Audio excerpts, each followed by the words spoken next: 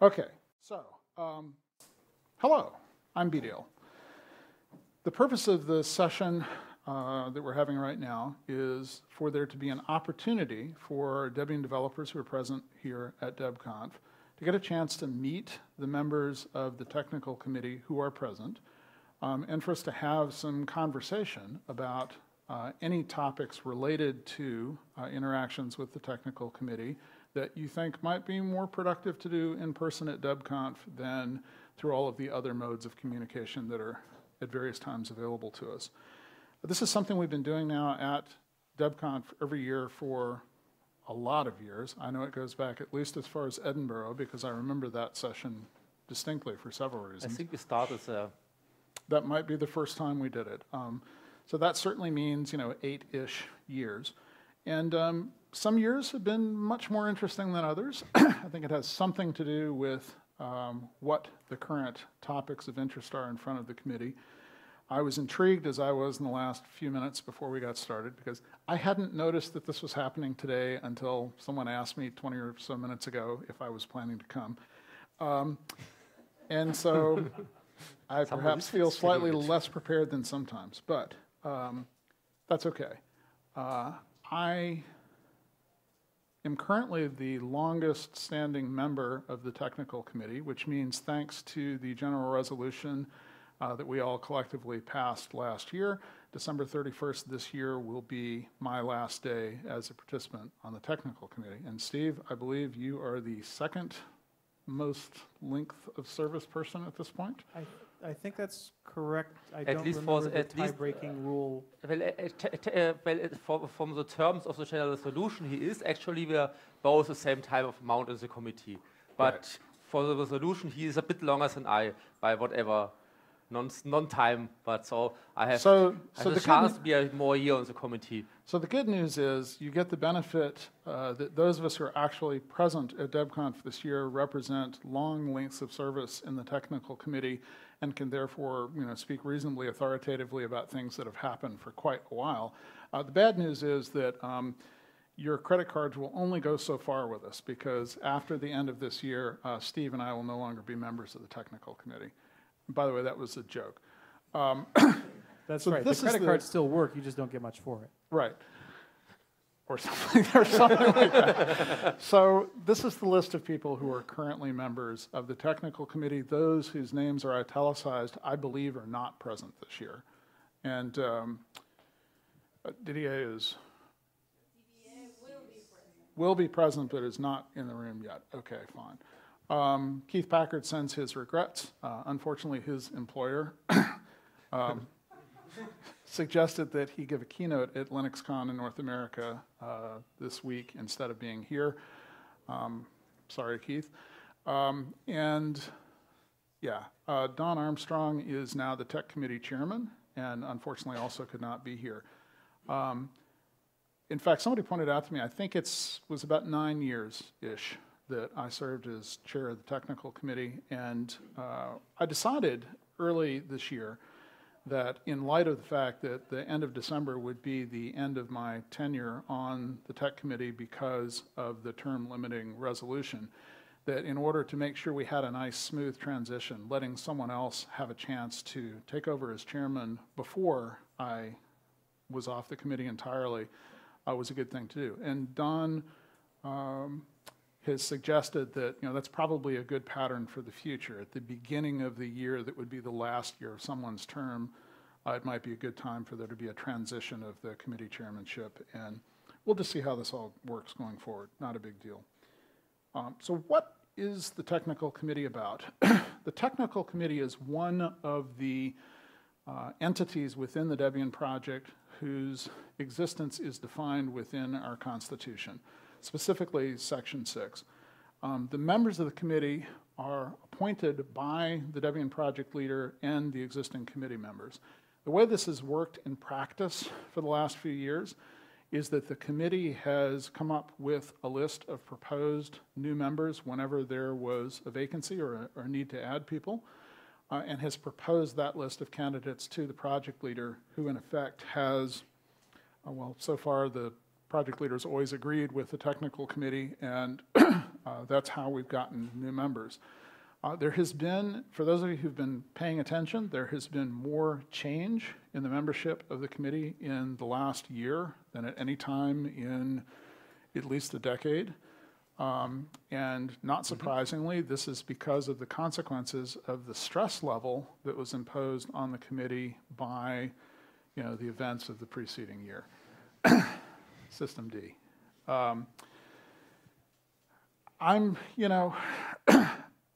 At some point, I think all of us who participate in the technical committee understand that these are things that we agree to do not so much because they're exciting or fun, but because somebody has to be willing to be the place where decisions happen. And somebody has to be willing to take on the things that other people in the project can't somehow successfully resolve on their own. And that is, in effect, what the Constitution defines. I'm not going to go through all of this. We've talked about it a bunch before. If anyone has questions about sort of the constitutional bounding of the roles of the committee, feel free to ask, and we can go into that when we start the discussion part.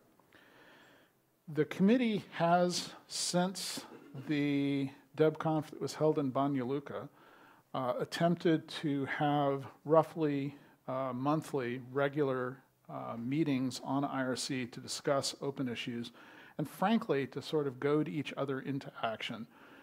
It's just a reality that without deadlines, nothing ever gets done. And so the notion that people have to-do list items they can report on in a monthly IRC meeting has, in some ways, helped us to make progress on items which would otherwise perhaps not get as much attention.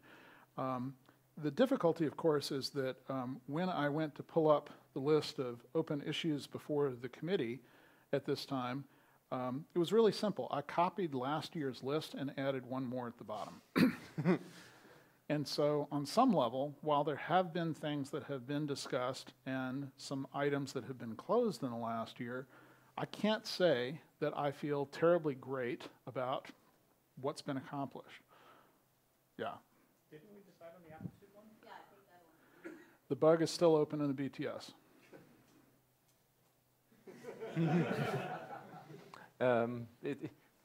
It seems we need to close the bug. Okay, fine. Decision's been made. The process hasn't been run to completion. The point that I'm trying to make is that there are some things that have been open issues for some time. In all honesty, the first item here, the proposed constitutional fix for the Tech Committee supermajority, we collectively agreed that the right thing to do was to not act on that in the heat of passion after the init system discussion.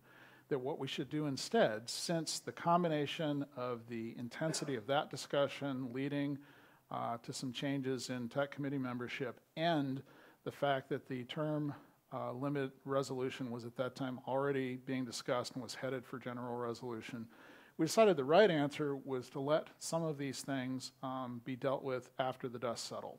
I don't know whether that particular item is one that we'll try to come to any closure on. Well, the first one is one of those which I'm going to tackle in the second half of this year, which is now started, but yeah, it's not good to make such discussions in the heat. Basically, we have an off by one error in our constitution for any supermajority decision, because as the constitution says, if you want to have something by majority of n to 1, you need to have n to 1 plus 1 vote, which is not bad with the Debian developers at large, because we have so many people voting. Population. But in a small body like the technical committee, it means that if you say you have 3 to 1 majority and 6 people vote, then it needs you need to have 5 people for a 3 to 1 majority, which is so it's really just off by one error which we could fix.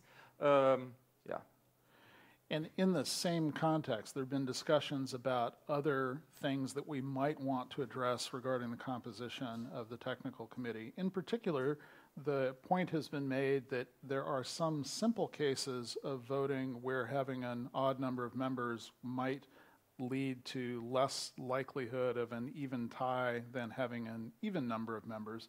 But since we all understand that Condorcet voting behavior means that if there are more than 2 choices on a ballot, it gets combinatoric very quickly. I don't know that that's something that anyone feels any particular urgency about dealing with. Bdale, and frankly speaking, we have had many votes recently. I can just remember one vote where we were split a bit about everything else. It was actually 2 votes, but 1 issue. So Well, yes. I would say it's 3 votes, but anyways. Okay, fine.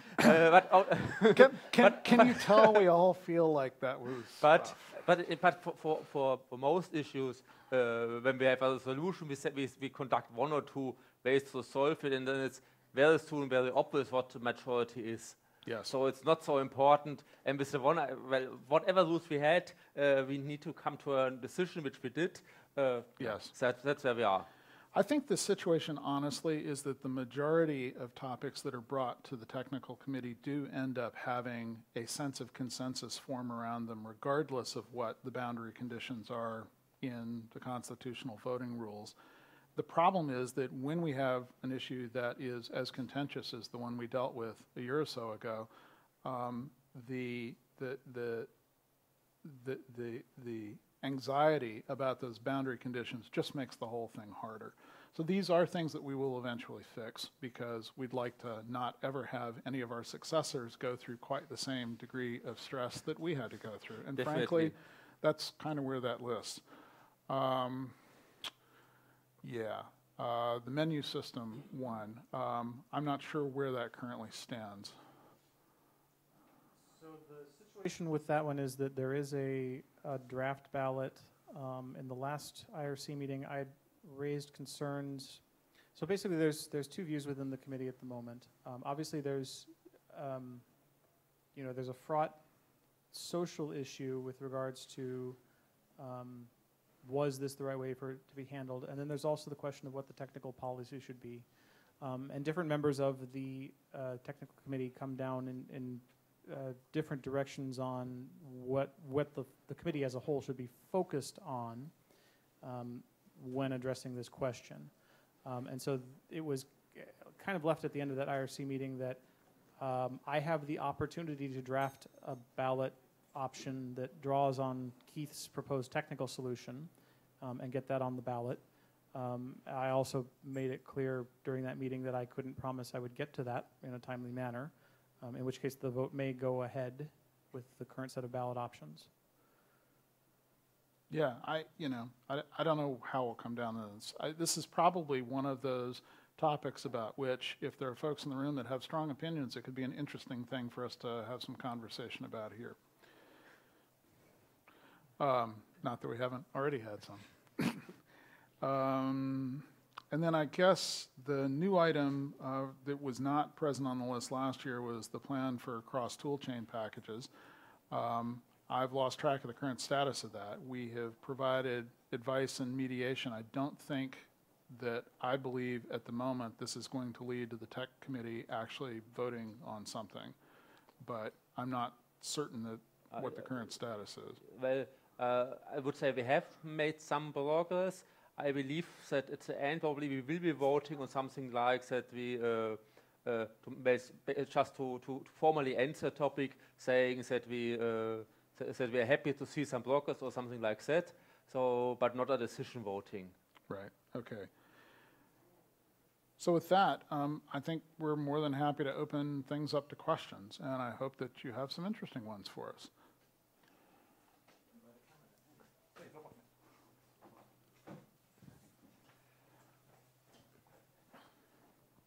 Hi. Hi, this is Andre. I have actually a question related to past issue. What to do if the other party is openly hostile after the decision is made?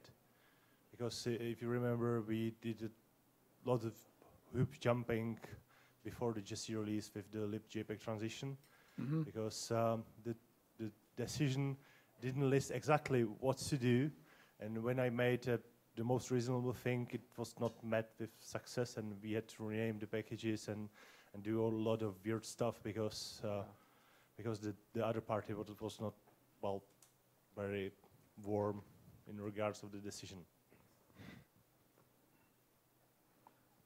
One of you guys want to try and tackle that? what happens when the party on the losing side of a decision, if you want to call it that, is not amenable to actually implementing what was directed? I mean, that's kind of what, yeah.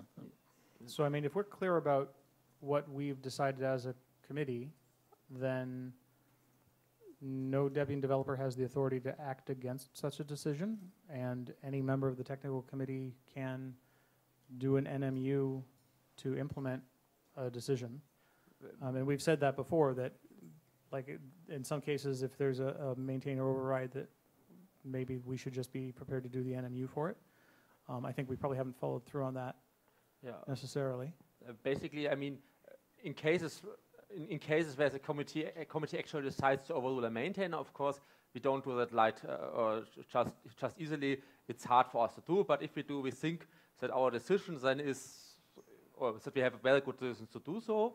And what I think, or what we ask every developer to say, okay, this is now a policy which is set by the committee, and then please extend this policy in an, or basically there are reasons for it, and so please try to see what we, or try to follow it up reasonably, so we don't have, or there could be parts we didn't spell out in our solution, but basically just interpreted meaningfully and not, oh yes, this is exactly the law, and there's a small passage I could go through without being punished, because that's not the way we write our text. We write our text more in technical specification and not so please, try to read it as it you think it's sensible. That I mean, if you say, well, you think something is very wrong in our solution, for example, you think we need to do this, and we are forbidden to do that in a specific way. That doesn't mean that you should do it now another way, but rather that we don't want to have it except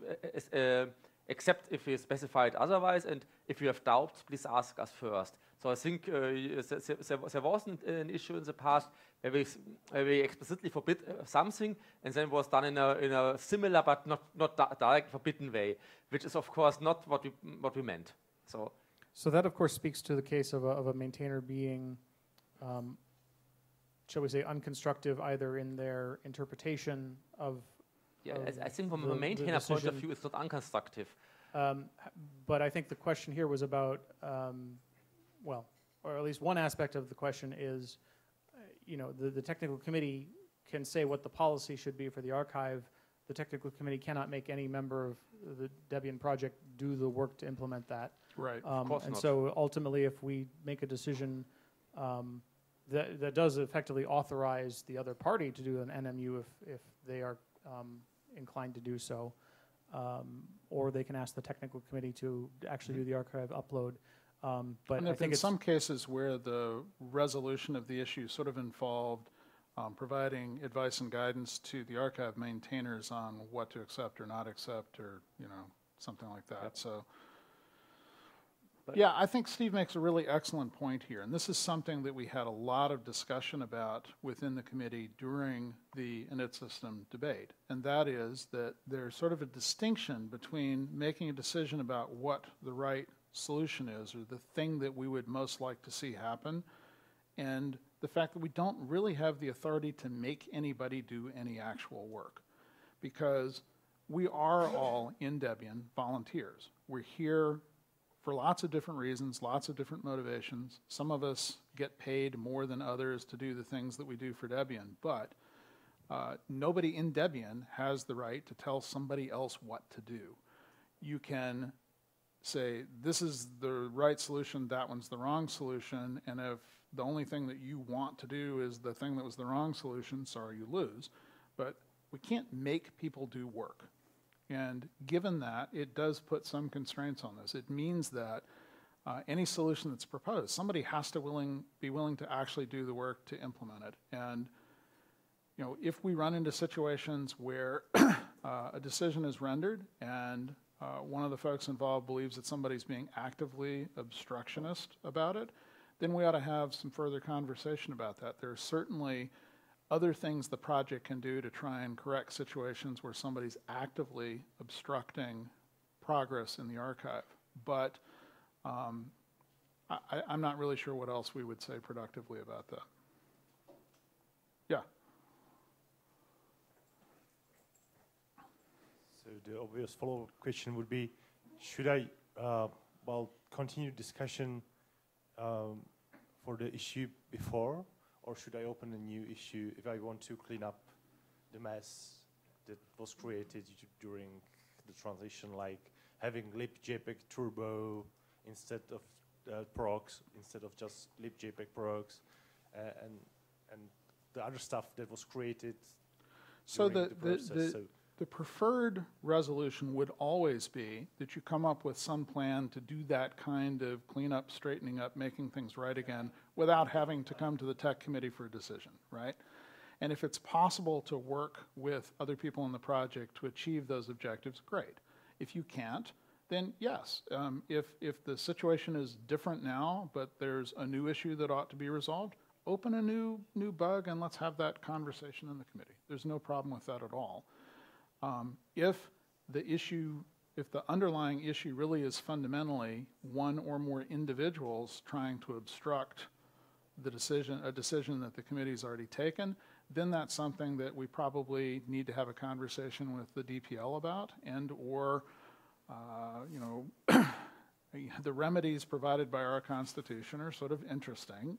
If we have somebody who's really behaving badly, the ultimate choice is to evict them from the project. That's a pretty big hammer. It's been used a couple of times in the past. We don't use that one lightly. That's a much harder hammer to swing than even making a tech committee decision. So, honestly. And so I think sometimes we have to think a little bit about what is it we really want to accomplish. And in your case, if there is some path to achieving, the right technical solution without having to jump through a lot of procedural hoops, i.e., without having to come to the tech committee or go to the DPL to complain about somebody's behavior or something like this, great. But if there are things that are getting in the way of your being able to make progress in Debian and be successful, then don't be afraid to come get help, because that's what we're here for. Other questions? Yeah. Should Debian have a technical committee that also engages in designing and planning stuff, something that is currently forbidden by the Constitution? I assume you have an opinion. It's just a question. It's Maybe a question with the idea of we can't make people do something idea. So I've always personally thought that there is definitely room for leadership within a project like Debian. When I was running for and successfully elected to be DPL, I spent a lot of time thinking about who ought to sort of have what roles and responsibilities where. And I articulated at that time that I thought one of the things the DPL could do is to shine a light on areas that they thought needed more attention or where more hands would make things work well. Way back in the day when I was running for DPL, the big issues were internationalization in the installer. I forget what else. There were several issues where I thought, okay, if I talk about this and I talk about it being important and more people want to work on it, that would cause a positive thing to happen. I believe that we have spent a lot of time trying to figure out how to think of the technical committee as an organization that exists only to sort of make decisions of last resort, because if you get really proactive about trying to sort of make decisions in advance, you really constrain the sense of what people think they can work on. And in a place like Debian that is as much a duocracy as we are, meaning the people who are actually willing to do the work get to sort of in some way define what the technical direction is, it's dispiriting if the thing you care about turns out to not be one of the things that gets laid out as part of a vision or articulated. So I personally have gone back and forth on this. I don't know whether it's important for the technical committee to be the place where, the sort of big design decisions about the future get made, but I would like somehow, somewhere in the project, there to be some sense of what the objectives are, what the vision is, what the opportunities are, what the things are that we could do if we just cared enough to go work on them. Actually, I think it's really a feature that the technical committee doesn't do this design work, because if you do design work and then have ideas that are not popular in the project, and then who should do the decision? The one who likes the ideas, new design, not a good idea. On the other hand, there are places in the project where we could do design work. For example, there's a policy team which could be more involved if they would have time and would like to do it. There are lots of other places. So if somebody says, okay, or a group of people says, you want to do more design work, and it shows that it's helpful for the project, I'm quite sure they get support of them all over the project, and they could could influence the project. But I don't think that the committee would be the appropriate place for that. Yeah, so I'll say that I have never interpreted the Constitution's wording about detailed design work as a prohibition, as opposed to a statement that this is not the work that the project should expect from the committee. So I think there has been a view that at various points I feel has hamstrung the committee in resolving some issues where there was a contentious issue and it needed somebody to actually dig into it and suss out the true technical right answer. To the extent that there is such a thing. There have been times when the question was, should we do A or B? And the members of the technical committee looked at it and went, that's a bad choice to have to make, because neither one of those is really good. It would be better if we did something else. And the temptation then is to go start thinking about what the right answer is. And I think this is where the tension exists in the actual existing practices of the committee, is when is it okay for us to think beyond the question that was actually asked of us? And when things get complicated and messy, my tendency always is to want to step back and say, okay, what was the question that we were originally asked? What are we actually supposed to be making a decision about? And sometimes that helps simplify things, sometimes it really doesn't. But in this case, I think we're really, it sort of depends on what you mean. I don't, there's sort of a distinction in my mind between engaging in some design activity in the process of answering a question that's brought to the committee versus a situation of, gee, who's the body that's supposed to sort of provide the vision for the future? I will admit that I've been disappointed in the last several DPL election cycles that our platforms haven't had more long-range vision content. I am, of course, really pleased every time I read somebody's platform and recognize verbiage that I authored in 2002, because I like thinking that, ideas that I had or collected from other people and took as my own have, become part of the culture of the project. But when I don't see something new and shiny to aspire to, I'm a little disappointed. And so, maybe in the future, folks writing DPL platforms might think about, what would cause Bdale to get enthusiastic again and, add that to your list of things to worry about, or not. I'm only one vote, right? But I don't know. It's a really good question. If you have an opinion, or others in the room have an opinion about this, speak up. And of course, I read the Constitution similar to you, so it's not that I personally must not do design work. That's definitely not in it. And also, we as committee, we sometimes we do take a deeper look at things and say, okay, now this is wrong and that is wrong for another reason, and isn't there another way to do it? But I don't think that we should be the group of people who actively drive the vision how Debian should look like. That's the wrong group for it.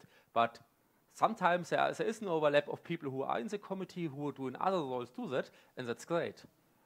Right, and also when you get right down to it, even if the folks who were on the committee had the desire to try to impose some sort of top-down vision for Debian, which I don't think anybody who's ever been elected to the committee has viewed it that way. Most of the time, the people who are sitting on the committee find it enough work to keep up with the issues that are actually brought to the committee without looking for more work as the committee.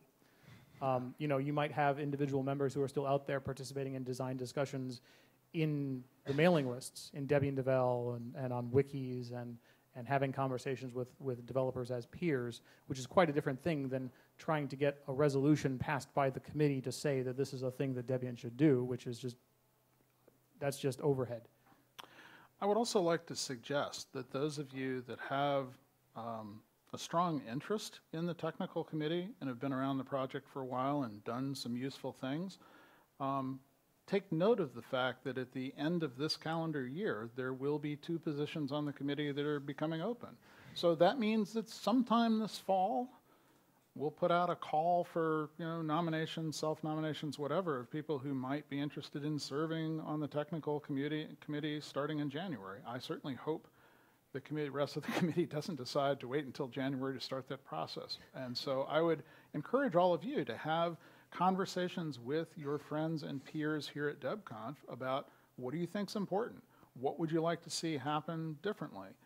I don't want to sort of specifically speak for anybody else, but I know that Sam Hartman has been very clear about the fact that he thinks there are some things about how the current committee membership has behaved that he'd like to see us do differently. And he's been very willing to engage in conversation, and I really have welcomed his input into those discussions, even if sometimes we're approaching a situation from very different viewpoints. Yeah, and maybe once your term has expired, you can run for DPL again? I told somebody once that the problem with me running for DPL is that the 2 times I ran and was not elected, each time I got a newer, bigger job at HP. And now you're back at HP, so it would work again.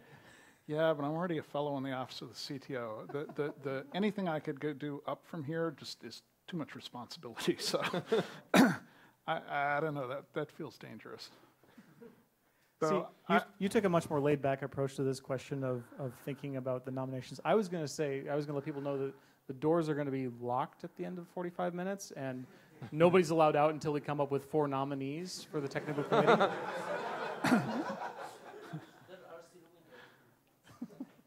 And you'd be allowed to nominate people not in the room, by the way, too.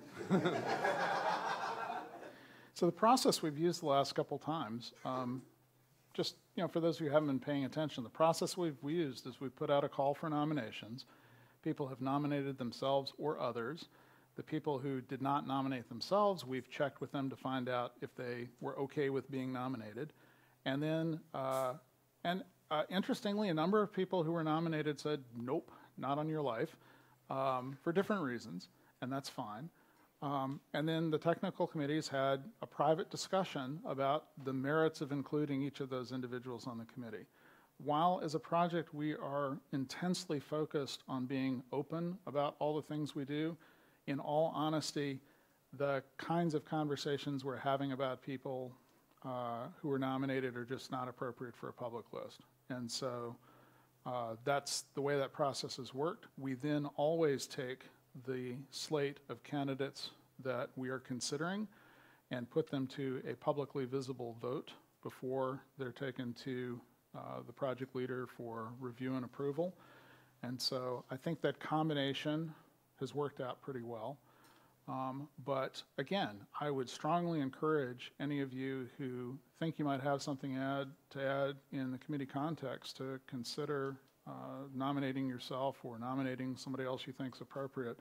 It's honestly not a lot of work for us to contact people and ask if they're willing to be considered as nominees. We're more than happy to do that. So if you have a list of people you think might be interesting to see on the committee, don't be afraid to give us the list. Just something in addition to what you said, at least in the last time we had more people on our, there's basically a list of people we are discussing about. Those are the people who are either self-nominated, Sam, or accepted the nomination. And then not the list of people who were now added to the committee is not the full list of people who we consider acceptable. So don't think because you are nominated and not accepted that we consider you as non-acceptable. But we don't want to make the distinction public which nominees we consider acceptable and which not, in the hopes that is okay, or I personally wouldn't like to do that. There's another comment I'll add there.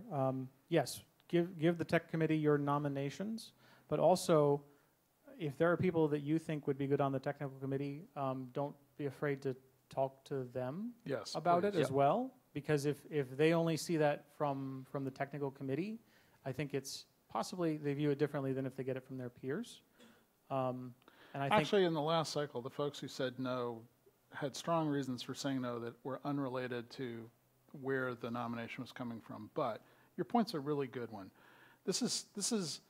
We are in Debian a social organization on some level, and people understanding the sense of value that you place on their opinions and interests, and in effect bolstering their willingness to take one for the team and go do something that is at best some work and at worst really, really stressful, is probably a great thing to do.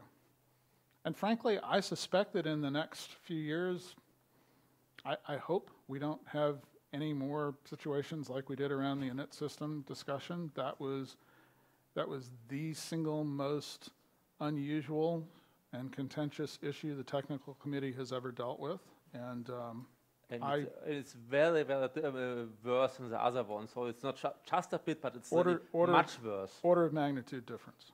Really. I was going to put the issue before the technical committee to ask if we should switch from a Linux to a BSD kernel by default. Do you think maybe that would we be could a have much easier question? Yeah. I suspect the committee would come to consensus on that fairly quickly. But feel free, I'm sure, nope, sorry, I won't still be around next April. Well, sorry. Any other questions? Oh, come on. We still have 20 minutes left, so we can't finish it early. Well, we can, but... Okay, I have seen a question from an ex-member. It's not actually 20 minutes. We're supposed to end early and let the camera people go home. I had a... so I noticed there was this business with the cross toolchain stuff, and I read that bug report, and it really... It was the initial referral to the TC was a beautiful piece of writing, and really, in other circumstances, you would have been, uplifted by it. But the facts that were revealed in that bug report were disturbing, and I worry that mails like that are not generally sent to the TC because the person who would want to send such a mail fears that the relationship with the maintainer that they're complaining about will be even further damaged by it. And I would like to ask the TC members what suggestions they have for people who are in that position and what they are going to do to make that problem easier. Well, if you have issues that might belong before in front of the technical committee, or basically where you need help, you could contact any of us off list, which means with a private email. There is also a non-public mailing list for the committee, so we could forward things there. So please, if you say, okay, it's a difficult issue, in that bug report, it's basically a disagreement between the maintainer and a group of other people on how to behave. Or how to address certain topics, which is, I agree with you, the mail is not so nice. So yeah, please contact us private, and we will provide other means of communications where we hope to make it as less difficult with the maintainer as possible. Of course, as soon as somebody else starts speaking with the maintainer, yeah, I mean, that is basically a social conflict involved, not only technical, but a social in some cases. In social conflicts, we can try to help as good as we could, but none of us is now let's say, none of us works as a social conflict resolver, but we all have rather technical roles. So, yeah, we can try to do our best, and if you want to discuss it off list, you can, of course. I was just going to say that the reality is that this has been happening a lot for a long time. There are a lot of things, at least I've had people come and ask me questions about, gee, how do you think I should handle this? Do you have some advice or guidance that you could give me about this on topics, many of which have never ended up, being publicly surfaced. In fact, I realized at the end of the 1-year term that I spent as Debian project leader that one of the problems was so many of the things that had been brought to me during that year were things that we found some quiet resolution to, that I think people looking at my term in office went, well, he didn't do a damn thing now, did he? And there's a tension there somehow, because it would be really good if everyone in the project understood that there were avenues that you could pursue to have get some advice and guidance and maybe help resolve a problem. But it's hard to know how to sort of publicize quiet resolutions being successful. At least I've never really figured out a good way to do it without somehow seeming horribly self-serving in the process. And so, we've certainly talked about, and I know over the last 2 or 3 years, we've a couple times in other Debconf Tech Committee BOFs and in other venues espouse the opinion that people want to approach us, as Andy just said, in other ways. We're happy to have that happen. I'm happy to just say that here again today. If any of you have some frustration that's bubbling up and you just don't really know how to make things better instead of making things worse with an email, come find one of us this week and let's have a conversation and see if we can't help you figure out how to make some progress. Well, I can remember at least one case where the discussion ended up in a special BOF on a Debconf held by one of the technical committee members or moderated by one of them to get both parties starting to agree at least a bit. We could do that if it's useful. And we have in fact approached third parties sometime where we knew the two folks in question who were having some kind of conflict were going to be at the same event that wasn't a Debian event, and have asked somebody else to, would they be willing to sit and sort of moderate a face-to-face conversation between those folks? And I certainly have personally offered to throw some cash on the table to cover the cost of some beers or something if that would help lubricate the conversation. And, things like that do help sometimes because, again, part of the reason that I have for so long been such a strong supporter of the idea of getting good corporate sponsorship for Debconf and for other events like this is I know that those of us who have a chance to come to events like this and get to know each other and have some meals together, have some drinks together, form personal, social relationships, just don't have the ability to fight with each other in the same way as people who've never met in any way other than an online communication. And I think that's really important. And so part of what I've certainly tried to do over the years is look for as many opportunities as possible to get people to communicate with each other better. And sometimes, that's by asking, a calm third party to invite them both to go to dinner somewhere or something. And sometimes it's been by sending an email to somebody and saying, do you really have any idea just how what you're saying publicly is being perceived? Have you thought about sort of how the other person feels about this and why what you're saying is making things worse instead of better? We do a lot of that. And I guess it's probably, thanks for the question, Ian, because I think it's probably worth saying out loud here that, I know I do, and I know that Andy and Steve have talked about examples too. I think all of us on the committee at one time or another have those sorts of interactions with people, and we hope they make things better. And honestly, while I'm totally happy for us to have more items come to the committee that need to be addressed by the committee, I'm every bit as happy, maybe even happier, if the project just works well without issues having to be brought to the committee. Because that's what we all want. We want somehow to be able to collaborate in an efficient and effective way with each other to make the world a better place. Other questions? Yeah. So, can I, by next Debconf, be policy compliant by ignoring the Debian menu? I'm sorry, I didn't quite understand the question. Can I, by next Debconf, be policy compliant by ignoring the Debian menu? Good question. We will see that when we voted about it. Have you looked over the draft policy language that Keith had started putting together on this? I haven't reviewed it recently myself, so I can't. I don't think yet sent it to anyone. Correct. It's in the Git. It's in the technical committee's Git repository as a draft. It's not been sent to any mailing lists yet. I have been waiting for it to be posted to a mailing list. To Yeah, actually look at it. I think the Git is accessible for everyone. Well, it certainly is. It should be published. So He's been waiting for that. I'm just saying Yes. that in terms of what the answer to your specific question is, I don't recall what it was that Keith recommended there to address the particulars. I do think that ultimately, yes, the answer should be that yes, you should not have to interact with two menu systems in your package. However, there's details about how the system should treat those two menu systems to ensure compatibility and ensure that the system continues working for our users, and not just.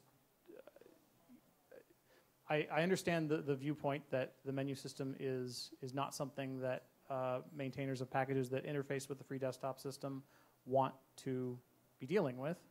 However, just dropping it on the floor has impact for other places where we have integration today. So, but I think it would be helpful if you could review what is in the draft, and if you don't find it, please send an email to me, probably to any of us, and we can send you the text. Because I actually smell an action item here. We should probably go to the tech committee's page in the Debian.org web stuff and make sure there's a explicit pointer to our repo and an invitation to people to review drafts there.